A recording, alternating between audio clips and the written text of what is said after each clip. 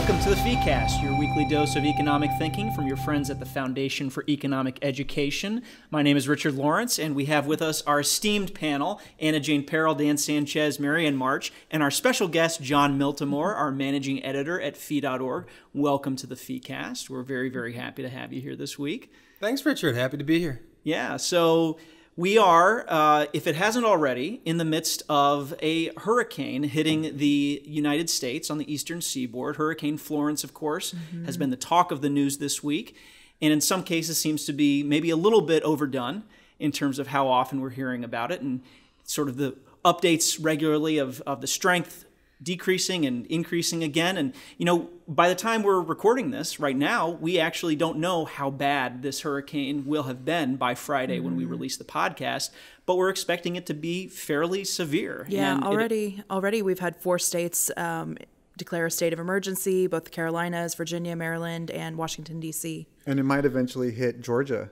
It's going to make like a left turn. But then by then it'll have died down. It won't be a hurricane anymore, the predictions. The president is actually giving on-the-hour updates, I think, on this. On Twitter, yeah. On Twitter, of course, Twitter, right? yeah. Yes. The great state of Georgia, he warned, is going to be affected. And so as we're talking about this, obviously we're not aware of the full extent of the damage. We're aware at this point at least 1 million people have been ordered to evacuate from their homes in Virginia, North Carolina, South Carolina. And so, of course, our thoughts are with everyone who is being affected by the hurricane. Today we want to talk a little bit about a couple facets of what we've been able to observe thus far. And one of them, in fact, is sort of the news side of everything. Of course, it is the news of the week. And it almost appears as if the media is sometimes maybe cheering it along in terms of gathering strength and encouraging it to be a big story. I noticed this morning, I was having breakfast at the Artmore, the wonderful Artmore, and over my exit there was a news cast on, and they were talking about how the storm might turn. And the anchor's like, but it's still going to be really, really bad, right? Like it's still going to, and he's like, well, the problem is it could actually weaken. And he said that the problem is it could weaken. And I think it's a slip of the tongue. I don't think they want anybody, they don't have any ill will. But it shows that we do sensationalize these things a little bit. We get wrapped up in them, and sometimes we can maybe even exaggerate the effects of them. And you, Jon, speak with authority on this as a member of the media before joining FEE. So this is not something alien that you're sort of opining on. It's funny. I noticed once, I'm like, gosh, the media really does love these weather stories. And there was a couple of times during bad storms, they're like, hey, just go get a camera and go over here. There's going to be flooding. And I'm like, all right. So we drive to some of these places that are built in very low levels. And sure enough, there's people they're paddling to get around from place to place. And it is, I got to say, the coverage was kind of interesting. I'm like, I had no idea that people are still building here. And it happens pretty frequently. And they must like it there. They're staying. But there is that propensity for media they love weather stories for whatever reason. And they love negative news in general because it makes people afraid and it seems people if are it bleeds, biased. it leads. Right. Well, yeah, when we say media loves things, it really just means the people that watch media love these things, right? We have, I was just talking to somebody a friend of mine who's from Florida, and she was talking about it with an excited tone. She was like, oh my gosh, yeah. She's like, I'm sorry, I'm from Florida. We love storms. And just kind of it's fun. It's and it's kind of crazy to think about something so scary and intense to be kind of entertaining. Yeah. Well, it's interesting, too, because for many people in the United States, they don't get to experience this sort of weather. It's usually people in the Gulf, people on the eastern seaboard. Of course, this is being called the storm of a lifetime right now. So on the eastern seaboard, at least, it's being called probably the strongest storm in decades, right? But I think a lot of us on the panel actually have our own experiences with hurricanes. Mine, as a matter of fact, was last year when I got married outside of New Orleans. A couple of you were there, and Hurricane Nate was supposed to hit. And in fact, at the very last second, ended off and veered off eastward and ended up making landfall probably as a tropical storm in Mobile, Alabama. And so we got the western side of the storm. And basically the best of that was the beautiful sunset the night of the wedding. The ground was soaked. Some people's shoes were soaked during the day. We didn't actually have it or outside. We ended up doing it sort of in an inside area. But that was kind of a last second sort of addition to the festivities, which I guess made it a little bit different. Yeah, well, we were fortunate. I mean, hurricanes, there's, people maybe have a little perverse excitement about them, like I do about the movie Twister, but a classic of the 90s. I think that there's something about storms. It's kind of like how people feel about horror films, where we enjoy confronting our mortality in a weird kind of way. But on a more serious note, when we look back at past hurricanes, like when Hurricane Katrina swept through Louisiana in 2005, there was a lot of damage and a lot of deaths. Over 1,500 fatalities, over 1 million people displaced, and $125 billion worth of damage. It's not all tender hooks on the news. There's real lives being impacted. It's lives and destruction of lives. Even Hurricane Harvey, which I think I remember they said that one technically stalled. There were still 88 people killed in that. There was tens of thousands displaced. And that was one that we don't think of as being as destructive. Mm-hmm. You just see those images last year of Houston underwater. It was incredible. It was absolutely incredible. People in boats driving past roofs. That's right. Yeah. Was that just last year? It seems longer ago than that. Wow. And so we live through these storms. We end up observing the effect of these storms. But some people end up saying, and we might take issue with this, that there is silver lining to these sorts of storms. And I wonder, Dan, if you might offer a little bit on that, because I think we talk about that quite a bit at FEE in terms of the economic sense. Yeah, I wrote an article back when 2 hurricane seasons ago when there was Hurricane Matthew hitting the coast. And I was just noticing that a lot of news reports were claiming, well, our condolences to the people who are suffering from this, but at least we can actually see some economic benefit from these storms. And basically their argument is that there's going to be a lot of destruction, but destruction means rebuilding. And rebuilding means economic activity. And just think of all the rebuilding businesses and how great business will be for them, how great their profits will be. Think about all of their suppliers that they will be boosted, and think about like the new buildings and the economic activity that can be, like if it's a new concert hall and the economic activity out of that. And really, it just reminded me of a classic that we talk about a lot, the broken window parable. And Frederick Bastiat, a great economist from the 19th century, he was the one who originated it. Someone who was very close to FEE, Henry Hazlitt, he updated it for the modern audience. And it really showed the economic error in that line of thinking. And so your article that you mentioned on Hurricane Matthew from a couple of years ago is entitled "Hurricanes Have No Silver Lining," and we actually have a link to it in the description right below the video. And tell us a little bit more about this broken window parable, because I think people may have sometimes heard of it, but might not know entirely what it means. Sure. So Bastiat posits, say a boy picks up a rock and throws it through the window of a bakery. And people gather around, and the baker comes out and he sees his broken window and he's bummed, but everyone consoles him and says, this is good for the local economy. When Vandalism is positive for the economy. All right, keep going. Because in order to repair this window, you're going to have to pay the glazier to fix it. And that, of course, is the person who is the window guy. Going to make the window. The window guy is the glazier, window right? dude. Yeah. So say you pay him $100, and then he's able to use that $100 to pay somebody for something else, and then they can pay somebody for something else, and it just kind of filters through the economy. And ultimately, that little boy did everyone a service by stimulating the economy. And you gotta love a good economic stimulus. Right. Yeah, so why don't we all throw rocks? Right. Yeah. Well, why don't we just stimulate the heck out of the whole town just by destroying everything? It's like a fundamental breakdown there between like the idea of wealth versus production, right? Like they're two very different things. And I think we often overlook that. I think we're much better at measuring one than the other too. Mm-hmm. And so Bastiat really emphasized that good economists don't just look at the seen, they look at the unseen. They look at the things that didn't happen. And so, for example, imagine if the window wasn't broken and if the baker had that money to use for a new suit. And so instead of the money going to the glazier, the money would go to the tailor instead, and so that he would benefit instead. And he's the unseen in this situation. And then the baker would then have a new suit and his intact window at the same time. And so really you're still losing. That if you just focus on a benefit to one particular party, then that you're missing the whole picture.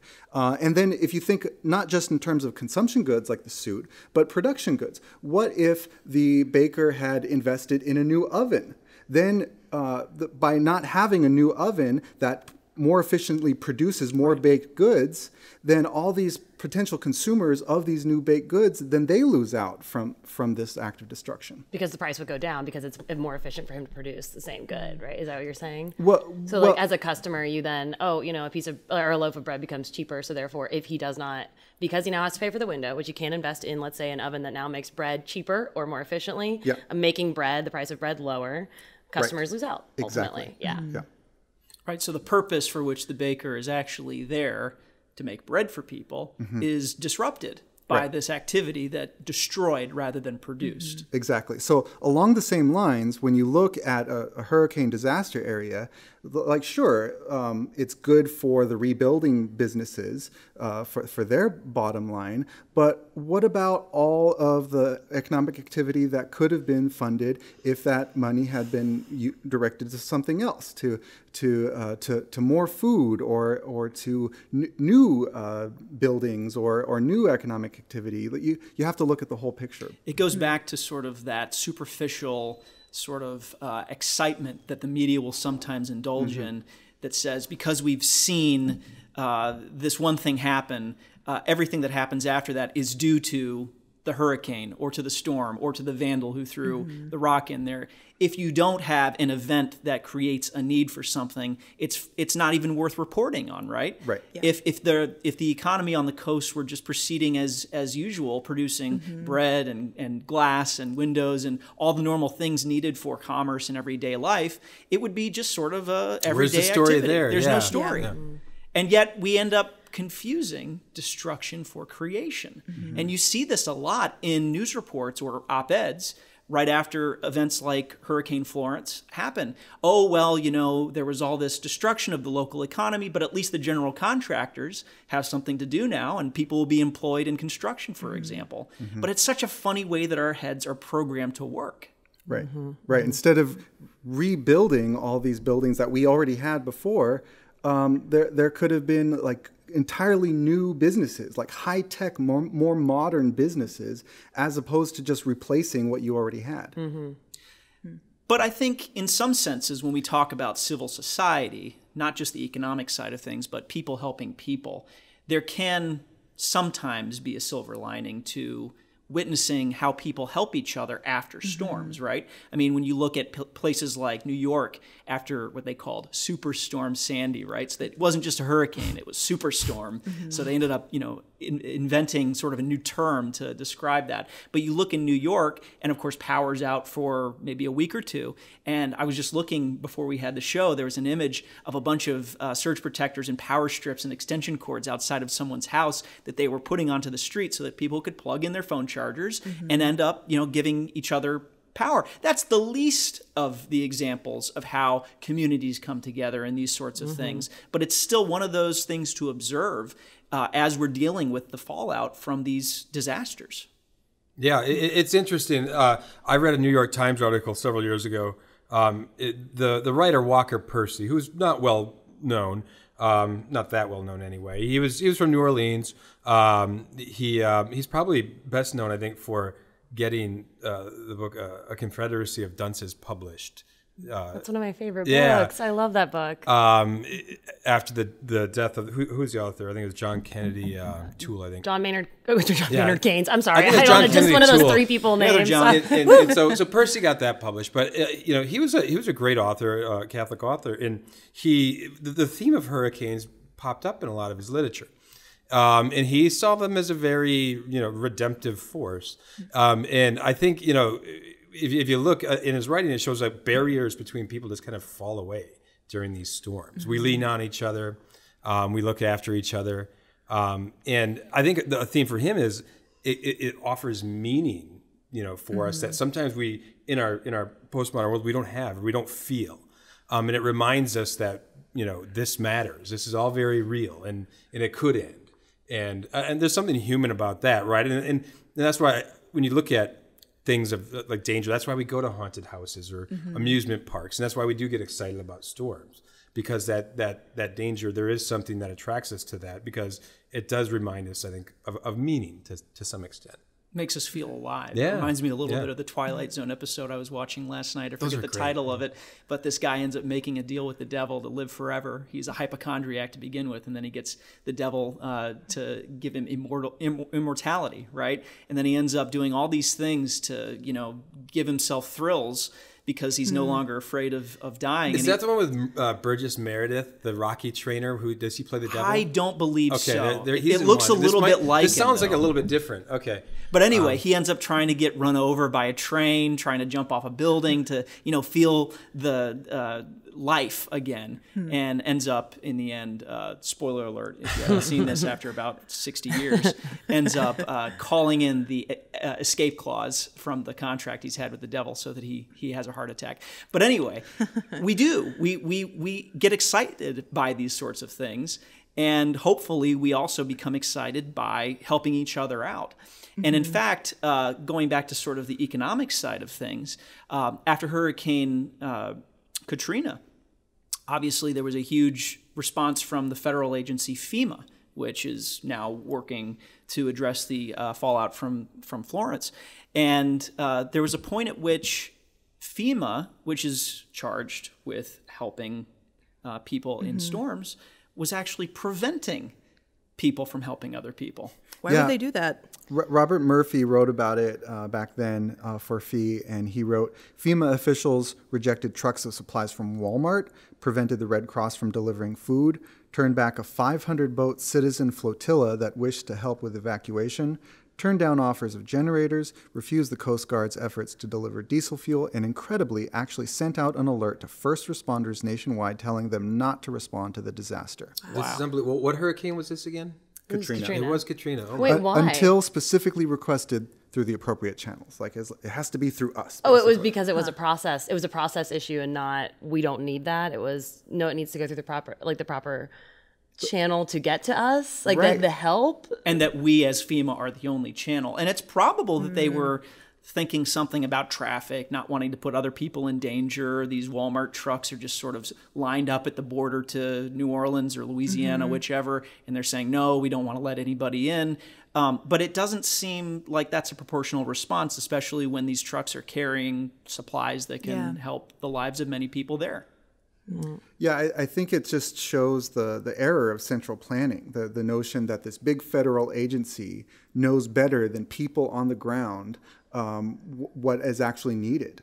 And then because so many times, especially when you're so wedded to just procedure and just telling everybody, wait until I have everyone freeze until I have everything figured out. And you can't figure everything out. So people just keep being frozen and not able to help each other. This leads right into the price gouging issue, right? Like when you say, well, you everyone can't charge loves that talking for about that. You price can't gouging. charge that. That's predatory pricing.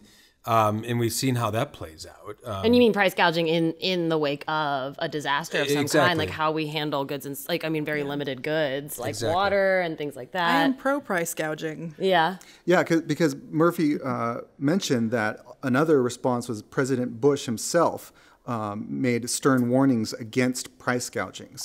And that's sort of the common feeling is that, oh, it's just inhumane to raise prices when people are at their most vulnerable, to actually take advantage of that situation and spike prices on what you're selling. But again, it may be well-intentioned, but it actually hurts people when you prevent people from charging whatever the market will bear. So let's talk about price gouging, because of course this is probably one of those more difficult conversations to have with people when we're speaking from the economic standpoint, right? And so like you were saying, Dan, the notion behind the concern and even the term price gouging is that in a moment of crisis or a moment of shortage, that companies, sellers, will actually hike the price and thereby prevent people who actually need those goods and services from acquiring them, right? And so this can be done with all sorts of things, right? You see it in the news all the time. You got Delta committing now not to have higher price than $2.99 for one way out of storm areas, right? And so they, as a company, have succumbed to the pressure that we can't, that they shouldn't raise their prices in order to basically ration goods.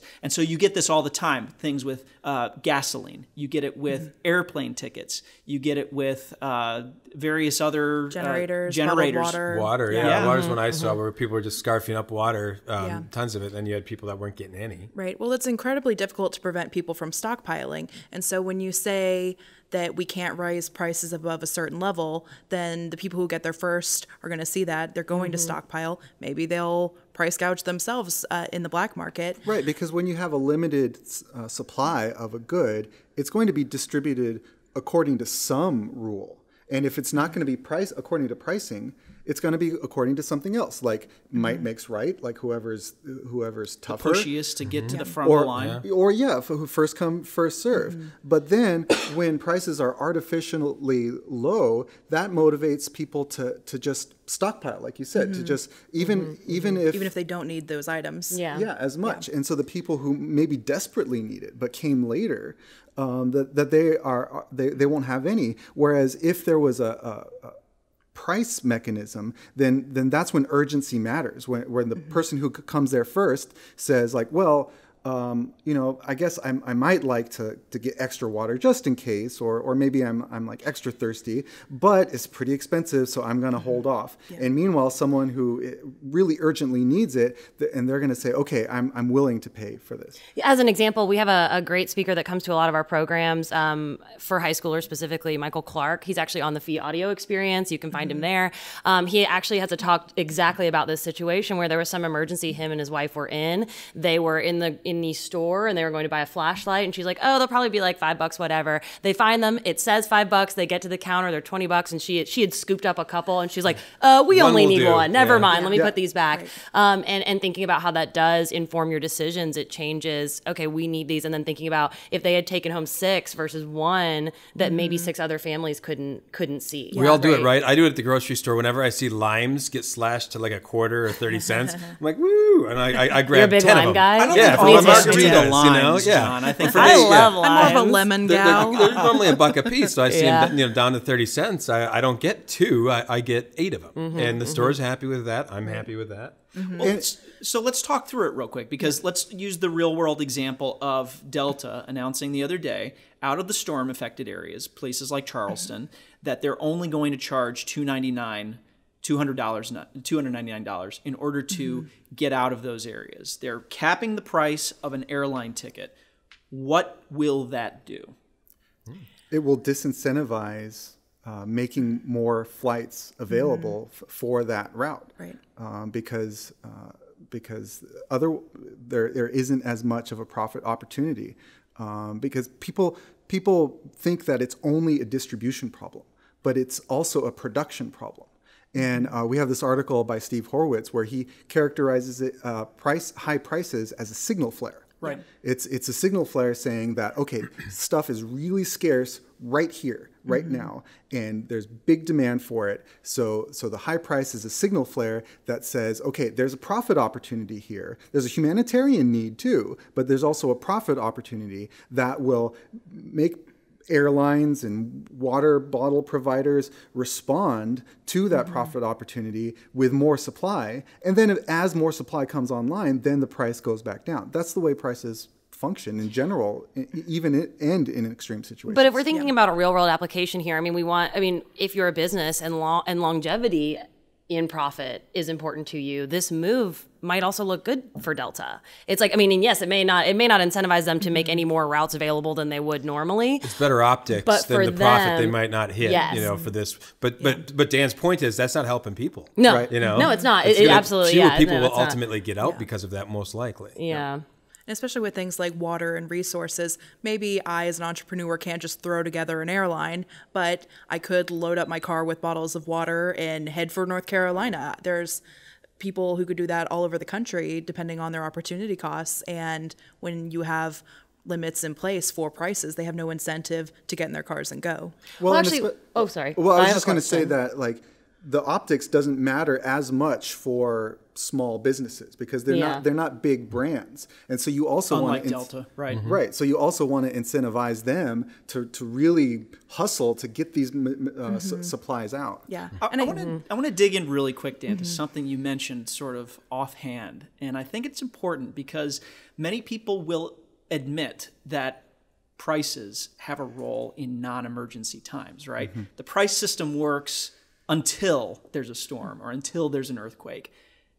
And those same people will then say, but when there is that storm, when there's that moment of crisis and people are on, in terms of life and death, right, then prices don't matter anymore. They don't work anymore.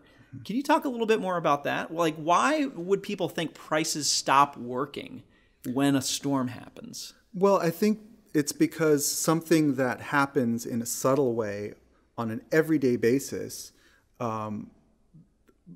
in an emergency, the same thing is happening on a really magnified level where you're really seeing, you see the supreme scarcity, and then you see like the big price hike, and everyone's watching on national media. Right. So I think it's just like the spectacle of the thing, and it's something that they don't understand, but that is all of a sudden more evident and more visible, and so they just want to crush something that they don't understand.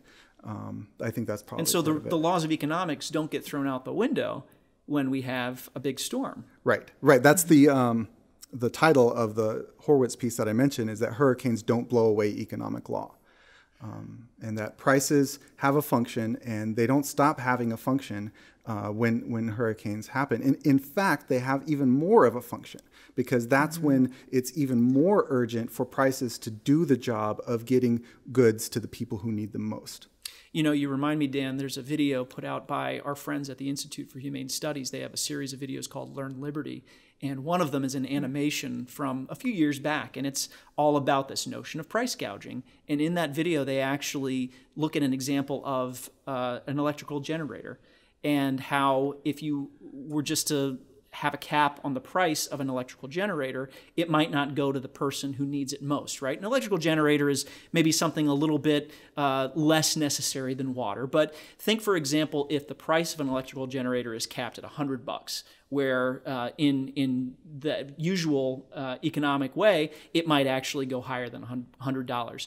There are a lot of people who are looking for electricity during a storm. Some of them need it more than others, right? And so the example of the electrical generator story is that you have, for example, a person who might just want to go in and power his TV and his Xbox so he can play games, right? All right, that's a legitimate reason to buy an electrical generator.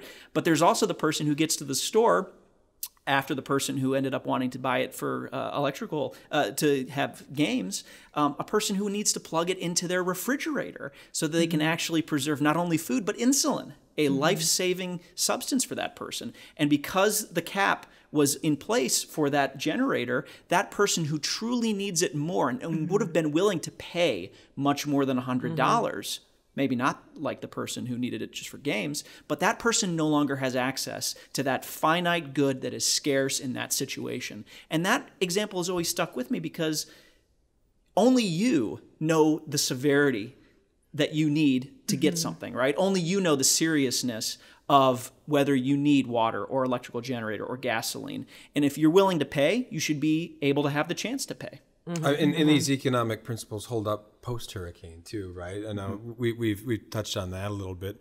God forbid if, as we're talking, this rolls in and there is devastation. how they choose to operate in the rebuilding is going to matter a lot too. If they let market forces operate, or if they put a higher price on labor and more regulations, or if they subsidize rebuilding in hurricane-prone areas. And that incentivizes unnecessary risk because the burden of the risk is placed on the taxpayer. And I mentioned that story earlier, like when we go out to these places that were living in I couldn't believe they're living in these low elevation places that are getting flooded. I think I don't remember 100%, but I'm pretty sure that was the issue there. They were getting loan insurance that they probably wouldn't have in the market, but they were covered by some federal regulation. So they didn't really have an incentive to say, maybe I shouldn't build here. Yeah. Well, we do have to wrap up. Of course, there's a lot to talk about from an economic sense in all of these storms. I'm happy that we covered price gouging, happy we covered the fact that storms don't blow the economic laws out of the window. And of course, as all of this happens and we want to take teachable moments, we think about all the people who are affected by these storms and hope that they're well and that they recover nicely. But until we are able to join you again next week, we're going to take a break and see you next week on the FEEcast.